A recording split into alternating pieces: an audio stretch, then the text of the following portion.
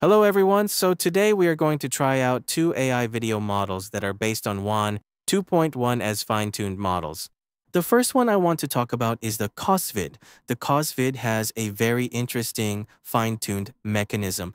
Now, this is a fast auto-regressive video diffusion model as explained in their theory and research paper. As you can see, the CausVid model's obvious unique point is fast generation within short time frames, and you can already start creating video. Now, as you can see on the Hugging Face page, they're using the WAN 2.1 text-to-video 14B model as the foundation. So therefore, the video quality, the text encoder, everything is able to reuse the WAN 2.1 model. And right here, as we see in the abstract of this research paper, they're obviously selling the unique point of these models, generating frame-by-frame latents way faster than normal AI video models, thanks to the auto-regressive method.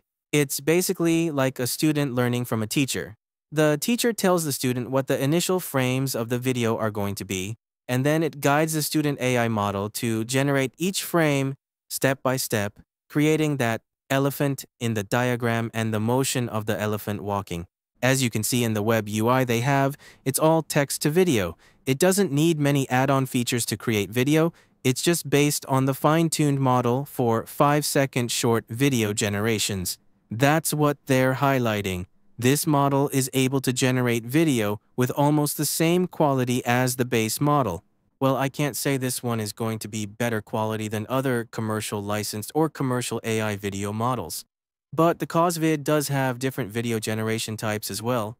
Other than the 5-second video, which use 3 steps, long video generation is also possible using 3 steps with the auto-regressive method and the bidirectional method, which also uses 3-step 5-second video generation. So with just the AI models they provide, you can use 3 sampling steps to generate video. But then, as we've played around with other low sampling step AI models, usually like 3 steps in real situations or on consumer PCs, we won't be able to get a clear picture of each image frame that way. The next one is MovieGen. This is another fine-tuned model based on WAN 2.1. As you can see, here's what they've listed about this AI model and what they've fine-tuned.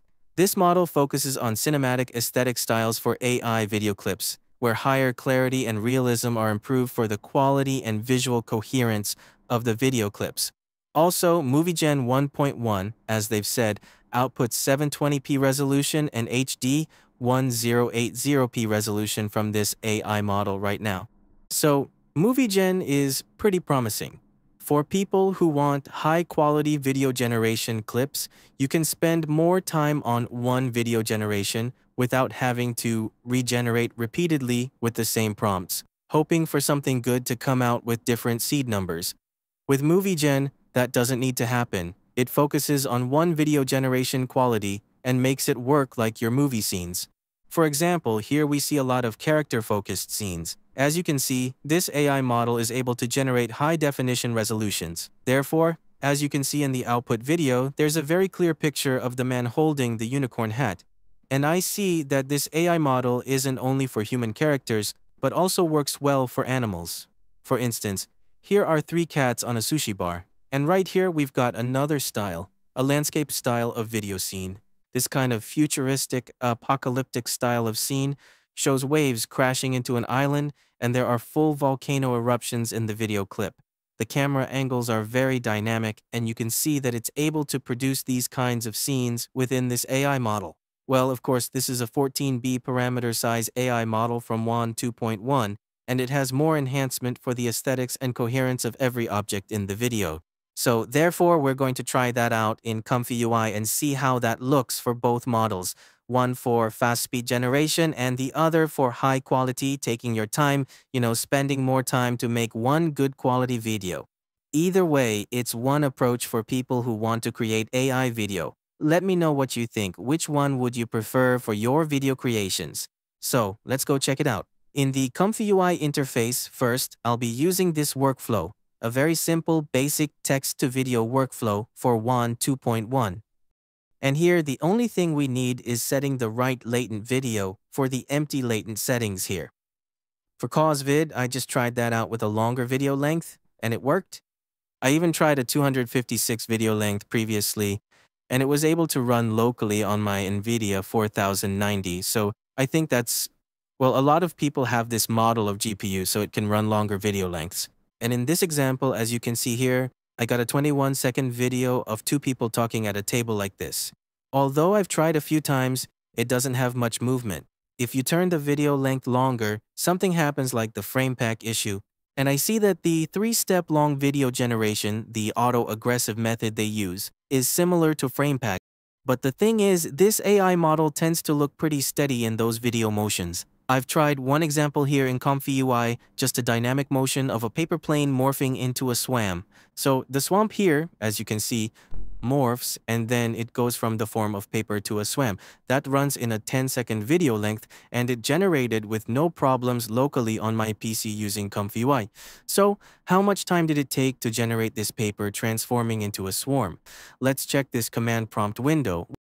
We have 20-step settings for the sampling, and I used 1 minute 55 seconds, so about 2 minutes, to generate a 10-second paper-to-swarm transformation video here. Well, again, I think the quality isn't quite excellent because I'm using the 1.3b model for text-to-video and also the LoRa model of this model.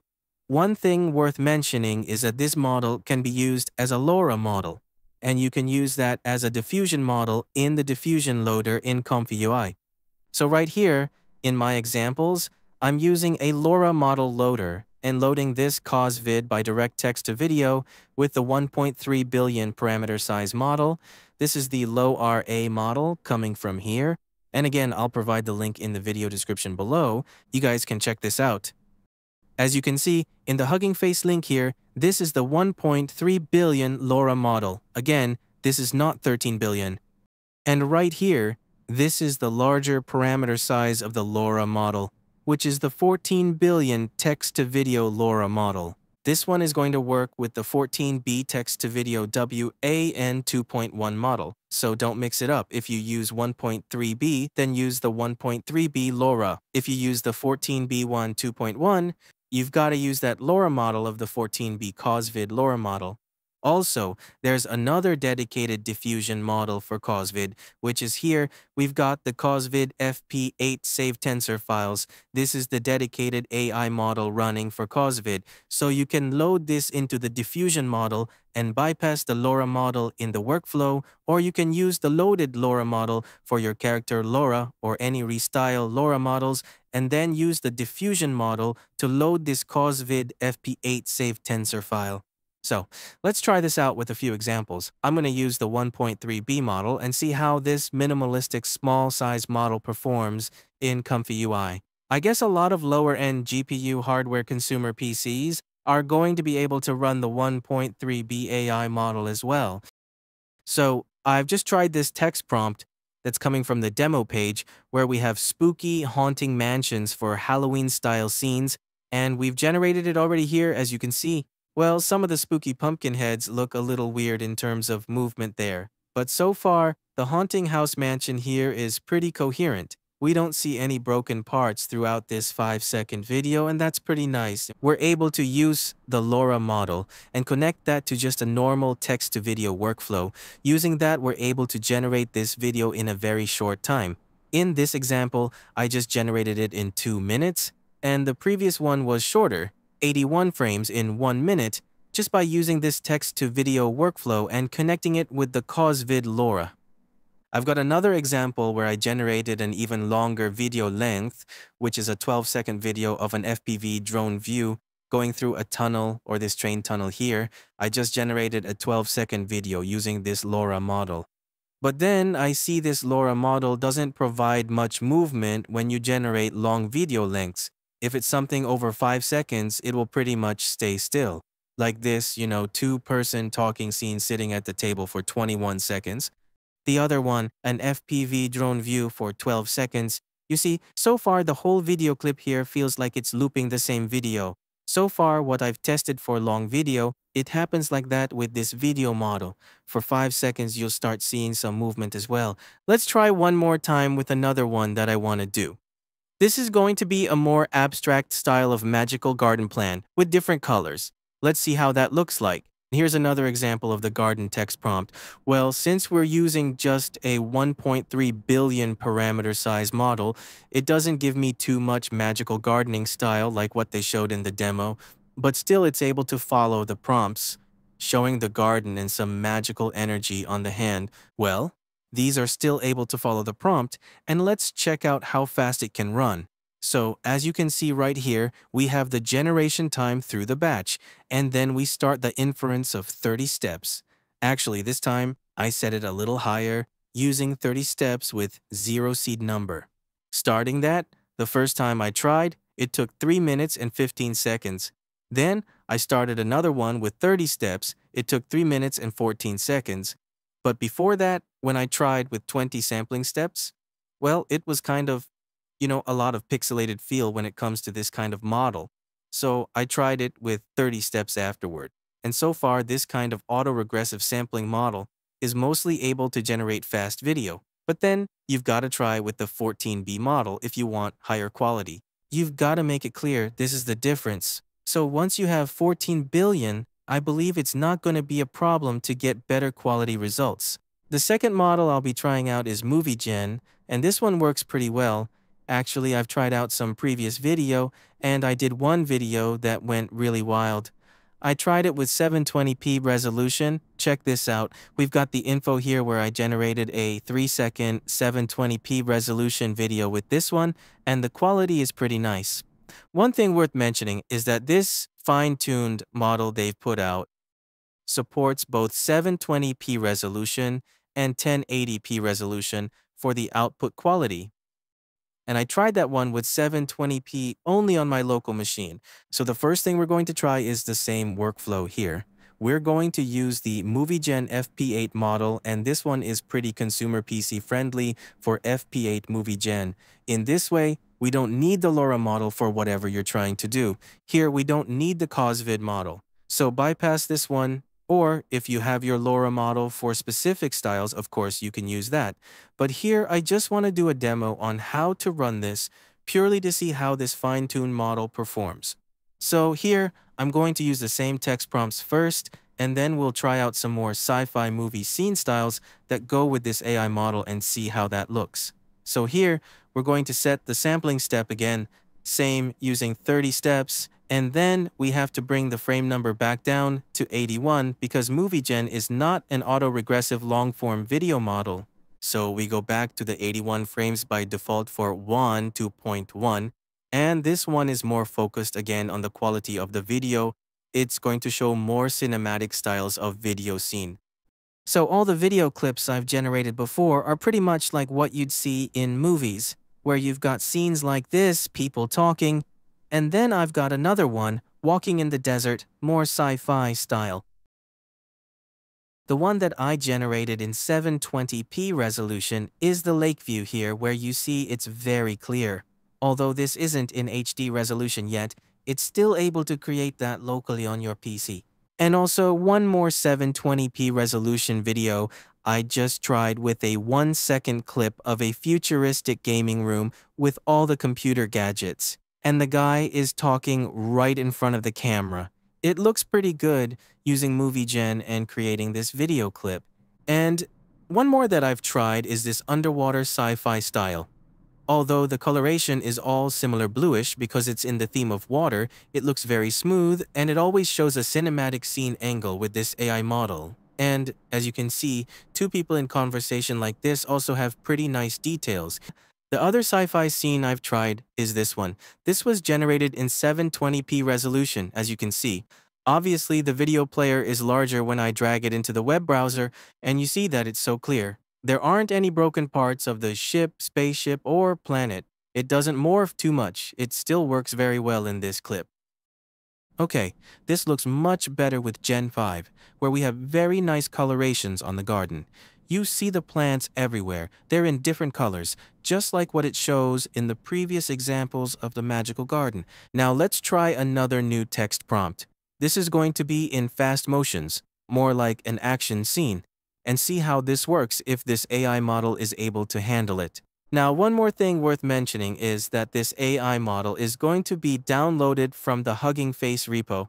Again, I'll link all of this in the video description below. You have the FP16 model weight and also the FP8 as well. Currently, I am using the FP8 for the demo for MovieGen. This is using WAN 2.1. Again, it's the 14B parameter size model to run this fine-tune. This time, I'm gonna do 1280 width and 720 height. So this means it's going to be a 720p resolution generating this video. And I'm going to try this with random seed numbers just to make it more interesting for different variants and see how that looks. And one more thing that I have in this workflow, I didn't include the t-cache, so that means it's going to take a long while to generate this video. So we've got the 720p resolution and we're using these fast motion styles of video generation with the Quinn-generated text prompt. So I've got a few more here I want to test. And this time I'm using this one with the motorcycle race, a fast tracking shot of this video scene.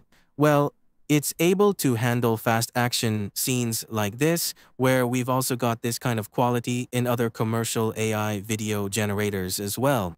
So I think this fine-tuned model improvement does a lot to help with WAN 2.1 video if you want to use it specifically for AI video like this. Or I've generated a few more using VGen with something like this, more futuristic styles of a drone flying over to the character, and also more futuristic styles like this. Although the hologram on the other side of the character is kind of morphing, well, that's what holograms look like, so yeah, acceptable for this video scene. And then the other one is the default fox running over the snow mountains in ComfyUI examples for WAN 2.1. I regenerated that using the MovieGen demo, the MovieGen model, for the demo video. So check this out. Whether you use CausVid or MovieGen, they are both based on WAN 2.1. One is focusing on speed and long-length video, capable of creating them, and the other one, Gen V, as you can see, is able to create cinematic scenes in ComfyUI. And as well, you can use a local PC however you want to use it. And so that's it for this video. It looks quite amazing. We're starting to see some new fine-tuned models based on the base models of WAN 2.1. Of course, you can try this and see that, the thing is, right now, we're having more and more fine-tuned models for different AI purposes, just like what we saw before in Stable Diffusion, where we had different styles of images and different styles of fine-tuned checkpoint models created. So I'll see you guys in the next video. Have a nice day. See ya.